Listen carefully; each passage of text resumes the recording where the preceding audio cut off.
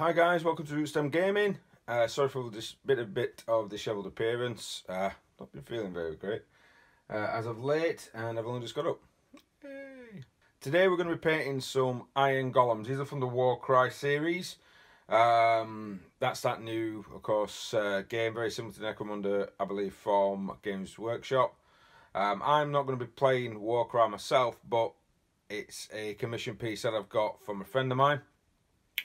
So I'm going to be painting up the Iron Golems first. So I might do a series just showing you how I paint up the rest of them. For this, we're going to primarily use contrast paints. And the reason for that is because we're going to try and get through them quite quick. But it's not going to be any usual contrast methods. You are going to require a couple of spray cans. So you are going to need a Chaos Black. You're going to need a lead belcher. And you're also going to need a pot of your standard contrasting paint. I'm using grey cere because I like the colder colour. So I'm going to be using some grey cere on this as well before we put the contrast on. But yeah, it's going to be the Iron Golem, so let's get to it. So I've sprayed them up. This is the little gang that you have to get in the set, I believe. 1, 2, 3, 4, 5, 6, 7, 8. And there might be more, but is there more? I don't think so actually. But this is the little gang. We have, of course, the Golem. Now, I apologise for the light. See, I'm not quite sure how that's working. But I've sprayed it black and then sprayed it with Mithril Silver. You can just use a cheap black if you want. I actually find it a lot easier using contrast paints if I spray an underdark coat first before putting the... I use grey cere normally. This is a silver, of course, that we're actually using. Now, I've done that because majority of the armour is going to require it. And a lot of these figures tend to be armour based. You could probably even put Null Oil all over this, actually. No, I'm not going to. Right. What I'm probably going to do first, if I'm honest, is to make sure that we paint the flesh. Now, the flesh, there'll be some areas where it'll be a bit awkward to get into, but I'm going to be using my grey cere. Oh my god, man, the light on this is terrible. So I'm going to be using my grey cere paint, but when it comes to certain recesses, you see, the reason I've done the dark colouring in first is I spray, see there's a bit of black still, I spray from an angle, so I spray kind of dead on with the figure.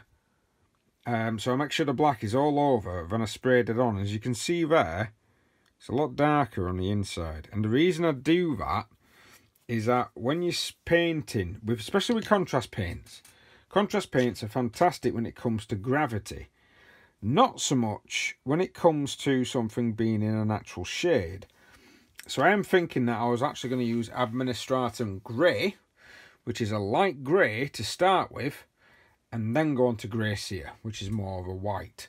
And then leave it, just actually make it like I'm doing a layer or an overlay, so that all the recess itself is actually still a little bit darker. I know the contrast paints do this for you, but it's like, again, it's like underneath that arm there. If I leave it, when you paint the contrast paint on, the natural shade wants to go there because the gravity pulls it down. And with it being a bit of an oil-based paint, gravity will set it that way. So sometimes that's why, personally, when you look at a full contrast, it's a little bit off. It's same with these. I'm doing these. These are drying at the moment. These are Zulus. Now, what I've done with these is these are painted with really dark brown to start with, a dark brown spray. Then I spray from a distance. You can see it's still dark on the underneath. And what that should do is underneath the chin, it creates a darker recess. Behind the headdress, it will create a slightly darker recess. So when I paint the wildwood on these, it makes it darker. I know I'm being a little bit preachy, preach, but it's just something for it. So what we're going to do, we are going to hit it, like I said, with the Administratum Grey, and then I'm going to hit it with the grey cere. So the skin has been painted, and as you can see, I've done it with a two-tone. So we've got the Administratum Grey And then we've got the grey sear on top.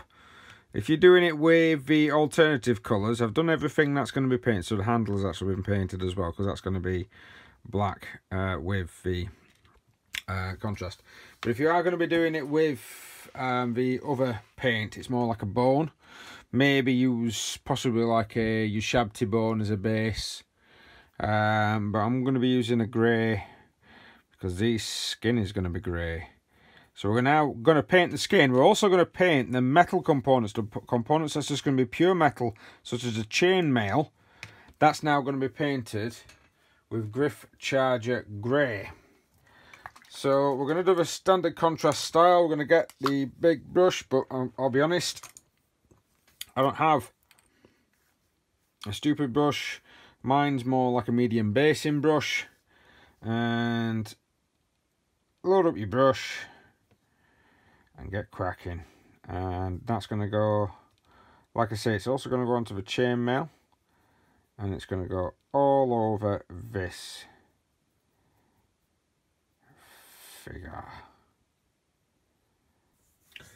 So while the Griff Charger Grey is drying, I'm going to crack open the black, and all the handles are going to be painted black on the actual weapons, including the staff. So again, same brush, try and be as careful as we can, and we're just going to paint all that black.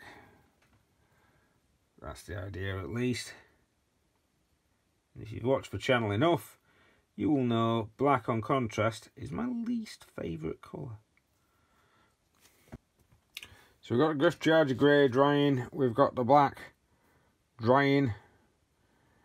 Now we're going to add Blood Angel Red all onto the armour pieces. So all the pieces that's remained silver, this is now going to get this treatment. It's all in my hand.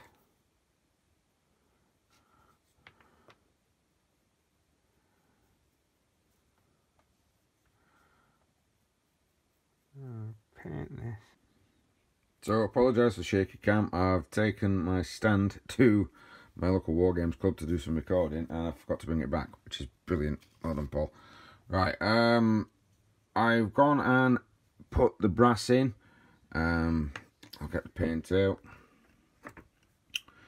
Screaming Bell. And what we're going to do after Screaming Bell, we're going to add Agrax Earthshade Gloss. Now this is going to be put all over the figure, including the red armour that we've just done. As you can see, it's quite a dark armour, and we're going to be putting that all over there just to finish it off, just to give it a shine, and of course to give it that little bit of yeah, a little bit of reset, a bit more recessed shading, because you don't, with silver sometimes it doesn't come through that well. And once that's done, we're then going to move on to basing it. So guys, sorry for the shaky cam, but there you have it. I've still not got my stand, but there you have just a quick, nice and simple. I've tried to do the base with a grey, maybe a bit of green, because some of the board is like that. Again, I'm going for sort of corn colours.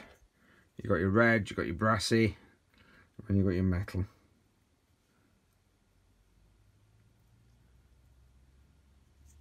And painted pretty much with contrast colours.